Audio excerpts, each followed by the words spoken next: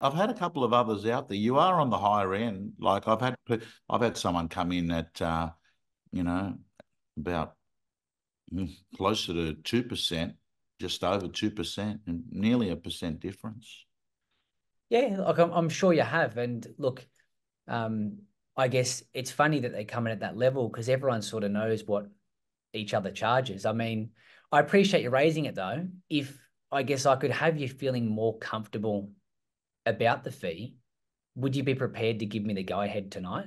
I think that's an important conversation because um, if you actually say the first bit but not the second bit, um, it's got you nothing. All you're saying is, oh, I'll get comfortable and drop my fee, but you don't have to get uncomfortable and okay an agency agreement.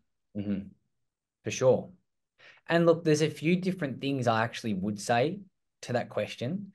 It just pending the kind of people that you're in front of. So another thing I've said before that seems to work is, look, do you think that's fair that I would drop my fee to be like everyone else?